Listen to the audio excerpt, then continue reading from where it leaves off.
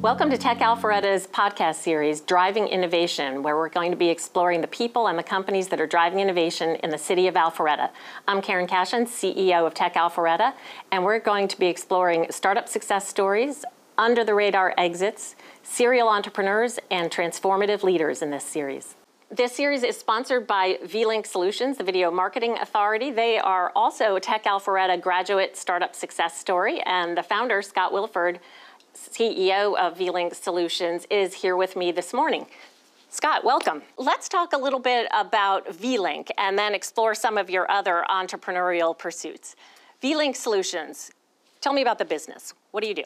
So we are, traditionally we've been a video marketing company. So the very short story is that I realized there was a market for marketing agencies that really focused with video being the medium. So we help people drive and measure engagement through the use of online video. So we're both a technology company and a video marketing agency. But with the new world order caused by the pandemic, we've actually began and developed a virtual events platform. So we're also helping people live stream events and hosting virtual events using high production value, but also the technology that we've built in the last few months. And how is it going? Have you seen a demand for that new functionality that you built in the last few months? Yeah, it's really interesting. We have actually seen a huge spike in use of virtual events. And when we looked at the marketplace, there was, basically the webinar, and then there were these very expensive and sometimes not even that functional virtual event software and software companies. And so what we said is, like, how can we give the market a product that falls in between a $200 webinar and a $25,000 and up software solution that also included our production skills. So we started development in early March of 2020 and actually launched the product April the 9th. Wow, that's a tight development timeline. In less than 30 days, we did our first event. It had limited functionality, but now we've done things like World Trade Day, and we're getting ready to do a huge event tomorrow night. And so we've had thousands of people come through our virtual venue, and the demand is growing. We're probably doing 5 to 6 demos a week right now. Ah, that's fantastic. Congratulations. So vLink Solutions, startup at our center. How did you find out about Tech Alpharetta's Innovation Center? So for vLink, we had been, I've been in the startup community around Atlanta for a long time, and we started in Marietta, which is where we live, or where I live. And then when I started looking at different hubs of where industry was happening, Alpharetta was a logical choice. And so when we began to look at real estate up here, we knew it was going to take a little bit longer because 3 years ago, the real estate market here was extremely crowded and they were still doing a lot of construction. And so we just needed a place that we could grow our contacts within Alpharetta and also continue to innovate the technology that we're building. And so Tech Alpharetta was a logical choice. And we joined here right away. And then when we graduated, which was about 9 months later, we continued to support the organization. Terrific. And did you find it helpful being part of an incubator? So because I've got a serial entrepreneurial background, we found it helpful for all the connections. So being able to connect with other early stage companies as well as a lot of the sponsors within the Tech Alpharetta community, that really made a difference. And knowing the reputation that Tech Alpharetta has and being part of its branding committee and part of its marketing strategy as a marketing person, it's just been a great ride. It's fun. We've met a lot of people. We've landed some good relationships and contacts and have done a fair amount of business with other people that are part of the community. So it's been a very, very beneficial. And I recommend it especially for entrepreneurs that are out there, because if you're an entrepreneur and you need to make these connections and you don't have that network, this is a great way to connect with and learn more about what's going on in the Alpharetta community. Well, thank you. That's a really big part of what we try to accomplish here at our incubator, the Tech Alpharetta Innovation Center. And once you graduated from the center, you opened up a studio right here in Alpharetta. Yeah, we have a studio on Royal Drive, which is right off of North Point Parkway. So it's a mile and a half from here, maybe 2 miles. I'm not exactly sure. And we have a very large studio there. It's got a green screen psych wall, green room. I mean, it's a great venue for what we do.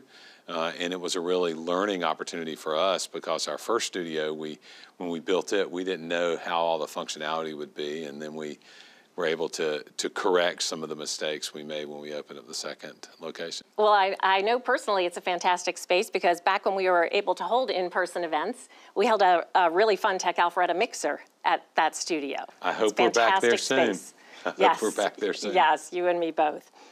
So let's talk now a little bit about your serial entrepreneurial pursuits other than vLink Solutions. Georgia Tech graduate, right? Mm-hmm. Aerospace engineering, was that? That's correct. Did I see that was your major? Okay. What led you to aerospace engineering? I have to ask that question. It's an unusual major. So it's interesting. I had a very high aptitude for mathematics, and so STEM was a logical choice for me to go into some form of engineering. And when I got to Georgia Tech, they made you choose an engineering. You couldn't go undecided engineering. So I picked the first one in the alphabet. And so I'm an aerospace engineer.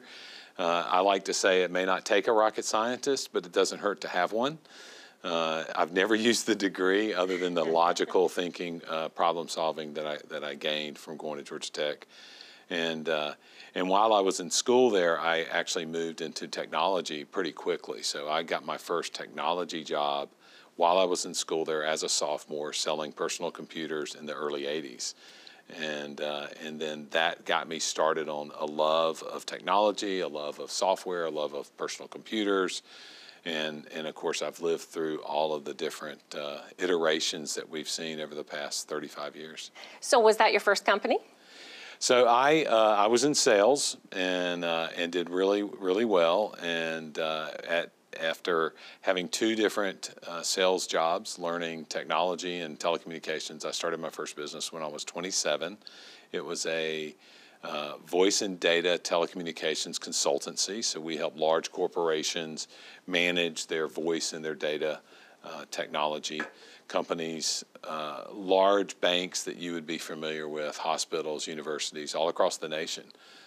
So my business partner was my father, and I actually bought him out in '91 and continued to grow the company. But what happened is that as a consultancy, we learned that you're selling a professional service an hour at a time. And so you're limited to the number of hours that you have based on the number of people that you have. So we started dabbling in some software to help us do our job. And the plan was to license that software to telecommunications departments and within large corporations. And then I saw this cool thing called the internet. And thought that's going to be a game changer. And this was in '94. And so I came back, met with another friend of mine from Georgia Tech, and learned more about what the internet was going to become, and got excited about it and invested into an early stage company down at ATDC at Georgia Tech in '95. Went full-time with the company in '96. Took it from 2 engineers and me to 4.5 million users in 3 years. Oh, that's phenomenal. So age 27, when you started your first company, I just have to ask, since that's still fairly young, had you already developed the tools and experience that you needed to run a company, or was it a learning on your feet endeavor? Definitely a learning on your feet endeavor. As an entrepreneur who's done it a few times and coached other companies, I will say that it all starts with sales. So one of my dear friends and one of your dear friends, Tom Berger, says revenue is the wonder drug. Right. And so if you are an early stage company, start selling right away. Land clients, that's going to be the cheapest capital that you ever get is revenue. And so because I could sell, I started selling services sometimes before we could deliver them. And that's continued to today. We've successfully implemented the things that we sold, but you got to sell off a slide sometimes. That's right. A little visionary optimism is not such a bad thing. Yep. Definitely not. And was it a risk at that time? You were still in your 20s, so probably had less to lose, but family, other considerations to take into account when you're starting a company? So it's kind of ironic. Things in my life have always come in threes. I started my new business. Within 4 months, 5 months of that, my wife found out she was pregnant with our first child, and about 4 months into that, she was laid off. So yes, the risk was very high. Yeah, no pressure there. And I think that's one of the things that all entrepreneurs got to remember is you cannot do it without a certain amount of risk, and you've got to decide what runway you have to have in order to survive. Absolutely. At the time I started, that particular entity, we were double income, no kids. But by the time I actually got on our feet and running, I was the sole income provider of our household, and so there was a tremendous amount of risk. Future endeavors carry different levels of risk, but you also put more money on the table. That's right. So each time I've helped start a new company or been part of an early stage endeavor, it seems like I up the ante on what I put in and the amount of risk I carry. But I'm also in a different position today than I was, in my 30s and 40s. Sure. And would you say that an appetite for risk, or at least a tolerance for risk, is a trait common to entrepreneurs? Yeah, it's gambling. I mean, it's flat out gambling. You are risking, even with this most recent thing that we did, I invested a tremendous amount of money and resources to develop a virtual events platform to try to keep the company afloat. I mean, when the pandemic hit, we had a 70% drop in potential revenue for the second quarter. I'm happy to say that we not only got most of that back, we actually had one of the best second quarters the company's ever had because of that innovation and that risk. So I gambled a lot, but it paid off pretty quickly, and that's usually not the case.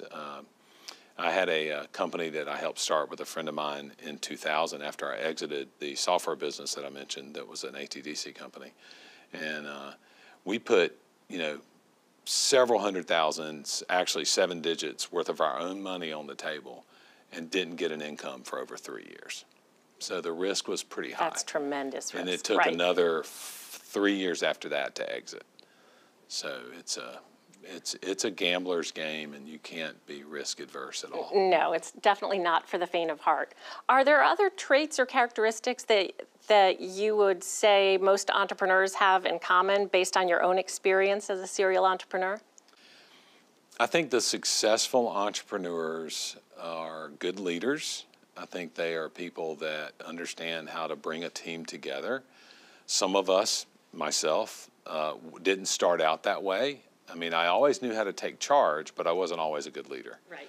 And there's a difference. And so I think you need to focus. If I was starting, I wish I would have focused more on my leadership skills and really gotten mentors early on. So the most successful entrepreneurs are good leaders, and they get mentors, as I mentioned that. And I've got several that are just, they're guys and gals that I can go to with problems and get feedback because they've been there before. And then the last thing that we talked earlier is just you can't be risk adverse because it's going to be risk, and you need to have your family on board with that risk because the work-life balance is important. Yeah. And so since you had created that company when you were 27, bought your father out, turned it into tremendous success, and sold it, I think you said? I sold it to my partners. Yes. I actually left the company 3 years before I sold it to them. Okay, but still a successful exit. So in '96, I left the company to go run the software, help run the software company. And then in 2000, there was an adjustment in the internet market called the dot-bomb. Yes, remember it well. I was able to exit, but didn't do as well as we could. We had a valuation that tanked. It went from a strong 8-digit number down to a small 7-digit number overnight. Oh, that hurts. And so we. Anyway, that's a painful story. Yes. But then I started another company, and that one again we reinvested, and it's just it's a fun journey. I like to say I've been part of a founder of at least 8 different entities. Some of them have been exits, some of them have been roll-ups. But each time you learn more. You get another T-shirt, you go to the concert, and you experience it, and you get a T-shirt, and then next time you know what to expect. And you have pitfalls every time. Yeah, it's going to happen. You're always going to have pitfalls and failures and have to pull yourself back up, but you learn from it, like you said. So what spurs you on to start a new company? I understand sometimes it's an exit, but is it an idea? Is it a desire for a new challenge? What makes you tick as a serial entrepreneur and move on to your next company? So I think most entrepreneurs, including myself, are problem solvers. They're looking at a market, and the smart ones are looking at a market and say, where's there's a gap? Right. Where's there a need for what they're doing? And so I love solving those problems and helping people be successful. One of the mantras that I've had since my early days, Zig Ziglar said, so that's dating me a little bit. Zig Ziglar said, you can judge your own success by those you've helped become successful. So I've always been a pay it forward thinking, how can I help my fellow person? Ideation kind of ideas in business. And so when I started each of the entities, we saw a problem that we thought we could solve either with technology or services or both or a combination of both. And then having that flexibility to pivot was really important. So everything that we've ever done, we started out going one path, and then we realized that we misguessed. Right. And so we pivoted. I know that we've only got a few seconds, but I remember NetSurfer, which was the company I invested in 95 and then joined it in 96. I actually invested into an electronic software distribution technology with the idea of going out and helping people install software over the internet. Pretty common thing today, but this was in 94, 95 when we were developing the technology. And people were just starting to become aware of the internet really at that time. Yeah, and what we found though is that there were some other companies that were ahead of us in the fundraising. Ironically, we had been providing a software solution to one of the fastest growing startups that ever happened in Atlanta, which was MindSpring. And we had provided them software. Jeff, my partner, had written some software for Charles Brewer. And that software solved an onboarding problem for ISPs. And so we met with Charles, and Charles says, guys, y'all have a product. Table that software distribution stuff. Embed that into this product that you built for me and go sell it to other ISPs. And that's what we did. So we had to make a very big pivot. We did it early on, and that's what spurred the growth. So sometimes you think you're solving a problem, but then you got to be willing to realize that's not really the problem I can solve. I need to pivot. Right. Have to be open-minded and flexible. I think that type of nimbleness and agility is another serial entrepreneur trait. Yep. Well, Scott, thank you so much for joining us here today. Serial entrepreneur and Tech Alpharetta startup success story. Appreciate all your support, and thanks again. Well, we're glad we're here. Thank you for watching.